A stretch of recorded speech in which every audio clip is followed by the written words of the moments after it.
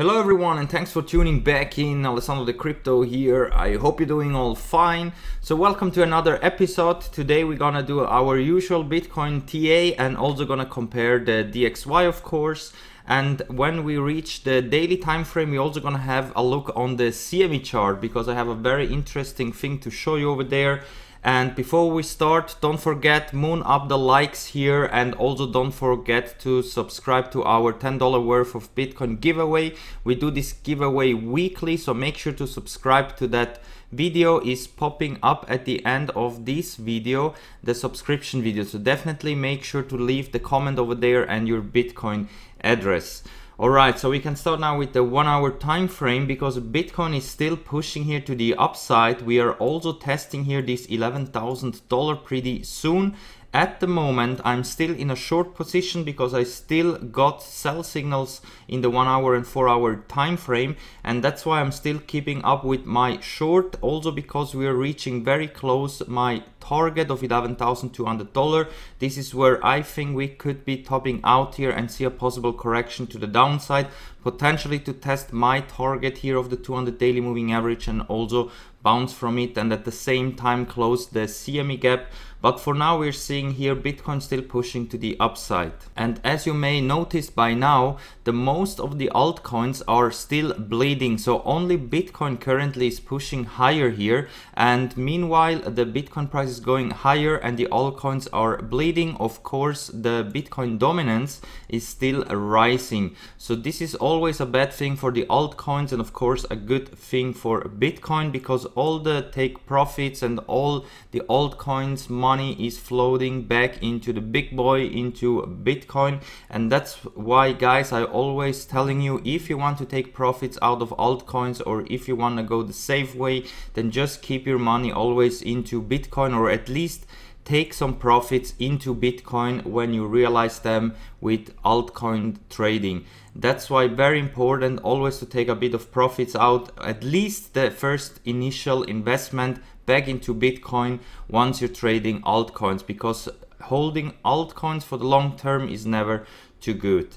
And we can start here in the 1 hour time frame with the Bitcoin price, because as you can see currently we're still trading above the 20 moving average, which is a good thing. And as long as we are closing candles here above this 20 moving average, so above 10,800, we should see continuation to the upside. In case of a major dump here, if we're gonna lose here the 20 moving average, and watch out here for the 200 down here at $10,400.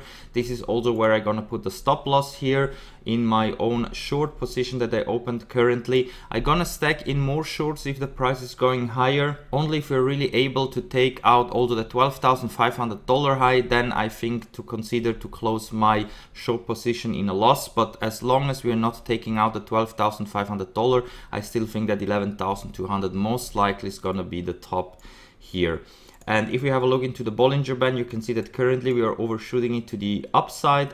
So also here a possible retracement back down towards the middle line to the bottom here. So between 10,800 and 10,700 is very likely to come in the next couple of hours if we're cooling off here a bit, because stochastic is coming into overbought condition and KST still shifted to the downside. MACD is flat here. We're gonna have to see what will happen in the next couple of hours, but here the 1 hour in theory is still looking good, even though there is still a high chance that we could see a possible test of one of these moving averages, so between 10,500 to $10,800. But overall I'm expecting the next couple of hours to head higher. And if we have a look here into the DXY, here you can see that the DXY is still very weak. It's just trading here sideways, even though we have here a little bit of pump and dump. But overall we are still trading sideways here in this $93 level, and so far we didn't see a real big breakout. If here we're gonna lose the $90 to $80, then I'm expecting a possible dump towards here the 92, potentially even down to $91, which would lead into a big pump in the Bitcoin price. But if the DXY is starting to pump here higher towards the resistance here of 93.50, we could see a possible correction in the Bitcoin price. And now let's go back to the Bitstamp chart and open up the 4 hour time frame. because here you can also see that we didn't reach yet the 200 moving average up here at $11,200. This is still my target to be reached before maybe we're gonna top out. So there is still a high chance that maybe we could go up to this level before we're gonna see a possible correction to the downside and go towards our 200 daily moving average, which is at $9,200. This is my target, also to scale in some big long positions. And here my own indicator, as you can see, gave here a sell signal at $10,700. This is where I started to scale in shorts, and the next one I'm gonna scale in up here at $11,200. We are trading now above the 20 moving average, which is a very bullish sign, but as you can see here, the problem is here the 200 moving average. So as long as we're trading below the 200 moving average in the 4 hour, I still think there's a high chance that we will get rejected here. And also here in the past, you can see that this acted as a support, which now could be also a new resistance up here at around $11,000. RSI is also very overbought here, so also because of that, I'm expecting a possible at least pullback to the downside. And if we open up the Bollinger Band here, also you can see that we're still trading on the upper side, which is bullish. So in theory, we could go easily towards 11,000 right now. But in case that we're getting rejected here or at $11,000, then watch out for the two moving averages here, $10,800 to $10,600. And if this $10,600 to $10,500 support will lose, then we're gonna fall straight down towards again $10,000, and in my opinion then we will most likely also break 10k and go lower. So overall, in the short to midterm, I still think we have some room left to the upside, but if we go now into the higher time frames, there are signs that we could see a potential correction towards my bearish targets before we're going higher than 11 and 12k again. And you also see that the KST and MACD are shifted to the upside, so we should expect here continuation to the upside. Stochastic is still overbought. This is also what makes me a bit concerning here, because RSI and Stochastic are overbought, but MACD and KST are looking like they still have some room left to the upside. So even though we could still push towards $11,200, be careful if you're opening up now new long positions. And now let's go over to the DXY in the 4 hour, because here we have also had a buy signal, and that's why also I opened up my short in the Bitcoin price. We also have seen a big push here in the DXY, but currently we are also again dumping and get rejected from all these moving averages, which are coming up together here at $93. So if the DXY is gonna break $93, I think we're gonna have a big push to the upside, and that could lead into a bigger correction in the stock market, and also of course in the Bitcoin price. But if here we're getting rejected from the $93 level and we're gonna fall down towards the $91, then be prepared for a massive spike to the upside in the Bitcoin price. Also, we are trading below the 50 level in the RSI, which is quite bearish, and overall of course we are still very bearish for the long term on the DXY. But since we're trading here sideways, I think we should expect here some more pumps and dumps here before we're starting to crash again like we did here after March of this year. So if you're ready for all scenarios, you should be fine, but be prepared for massive volatility if the DXY is starting to move here. Currently we're still trading sideways here. As soon as here we're gonna have big moves to the upside or downside, and be prepared that we're gonna see also big moves in the Bitcoin price. And now let's open up the daily time frame, because here in the spot market it looks bullish. We are now trading above the 50 in the RSI, and also yesterday we had a successful close above the 20 daily moving average, so above 10,730. And as long as we're trading above the 20, we should be good to go to the upside, and in that case watch out here for this $11,200 where also the 50 daily moving average is lining up. I also got here a buy signal once we bottomed out here in this 10k area, so in theory we should be shifting now to the upside.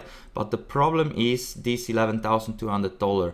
This is where our Fibonacci retracement is lining up based on the top that we had and the bottom currently, and also where the 50 daily moving average is lining up right now. And the interesting thing is, if we go over into the CME chart, you can see that currently on this chart, since here we don't have weekend data, we are getting rejected here perfectly at the 20 daily moving average, which here is at 10,970, and so far we didn't have even a wick above this 20 daily moving average. And yesterday we even had a close below the 50 daily as well.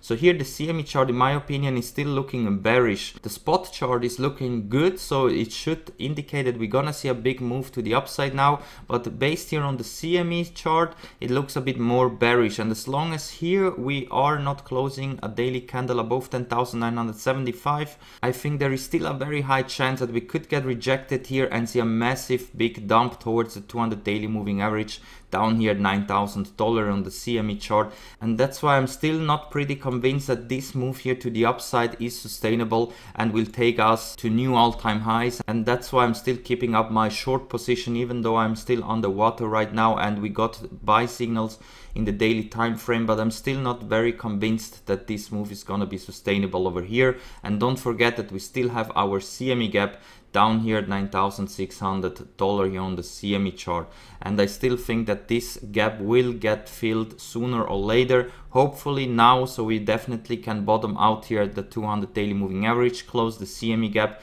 and then move on for a big massive move to the upside, because for the long term we are still very bullish on the Bitcoin price. But as I told you, here on the CME chart, it looks like that here we could get rejected.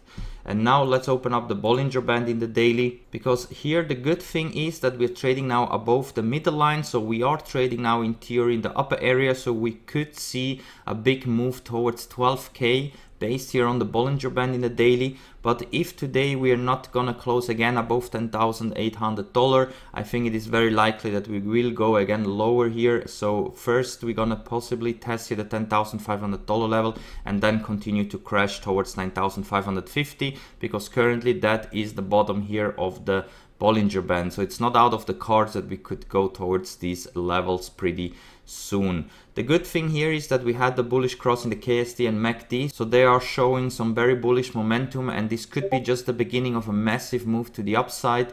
Stochastic is coming up here into overbought condition, but also still have some room left to the upside. So as I told you guys, we still could see a big massive move to the upside before maybe we're gonna have a dump. But if we have a big move towards 11k and maybe even 12k and create a support above, then I think we can forget to see sub 10k levels in the pretty close future, and maybe we're gonna see that way later. But for now then we will see continuation to the upside. So we're all gonna have to wait where we're gonna close today's candle, and also of course this week where we're gonna close this weekly candle, because it's also gonna be very important. Currently we're still trading here between the two moving averages in the Bollinger Band, and there is also a high chance that we will get rejected here at $11,000, and in that case watch out again here for the support at 10k, and if this is not holding, we're gonna start to trade again in the bearish side. So this week is gonna be very interesting, where we're gonna close the daily candles and of course also this week's candle. Be prepared for all scenarios guys, and you should be doing fine. And of course, if you want to trade Bitcoin and other assets up to 100x leverage, use the links that you find down below here in the video description. With my links to those exchanges, you can get up to $538 in bonus. And also, if you're interested in joining our free Discord trading chat, you find the invitation link also down below here. So thank you very much for watching, my friends. Don't forget to moon up the likes, leave me any kind of comment you want, subscribe to the channel, and we're gonna see us all in the next one. Bye.